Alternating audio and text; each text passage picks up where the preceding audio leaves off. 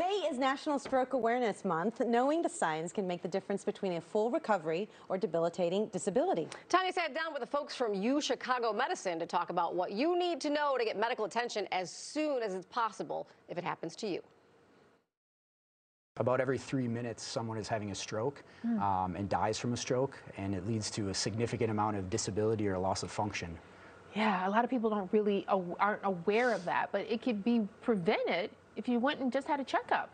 Yeah, absolutely. So there's multiple risk factors that we can correct to prevent stroke from happening, naming hypertension, diabetes, high cholesterol levels, and all these can be simply screened with a primary care doctor and be corrected, and that could prevent a major stroke. Once a year, and you could prevent a stroke.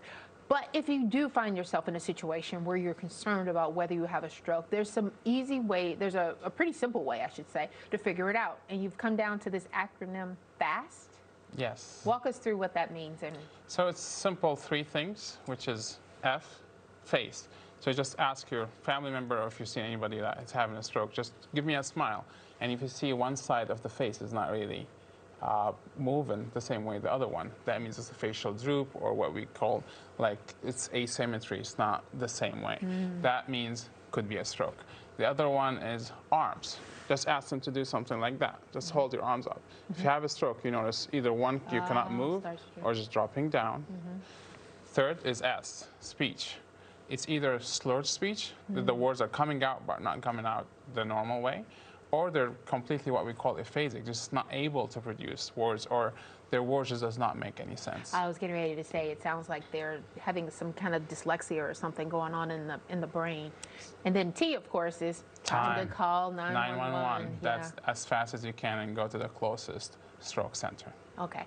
One thing that a lot of people may not be aware of is that women are at a higher risk for stroke. It's because hormonal, right?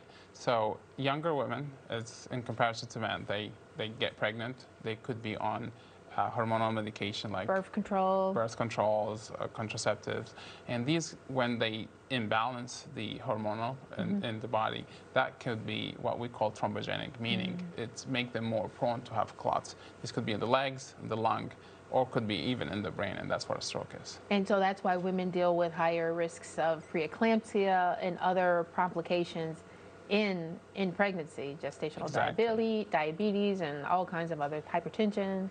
Well, preeclampsia, that causes the increased high blood pressure, that could cause bleeding in the brain, could cause clotting in the brain, and all these are different types of strokes. Okay, so let's start talking prevention. What can people do to prevent a possible stroke? Well, the biggest thing is seeing a primary care doctor once a year.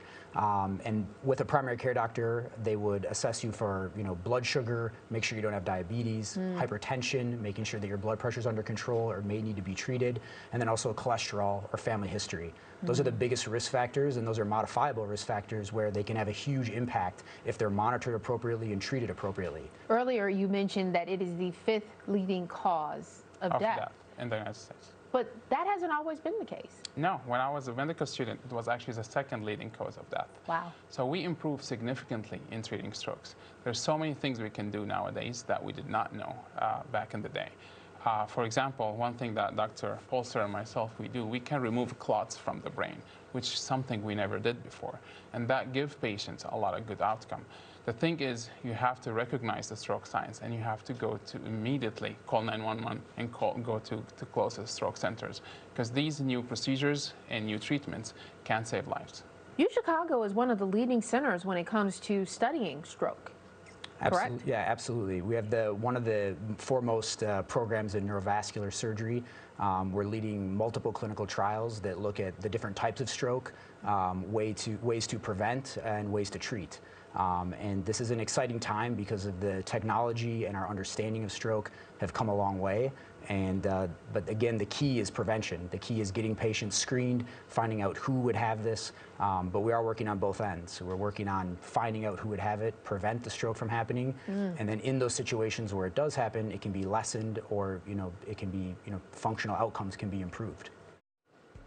All right, grab those phones and scan the QR code on your screen to find a Chicago Medicine stroke doctor and increase your chances at preventing stroke. You can also give them a call or visit uchicagomedicine.org/stroke.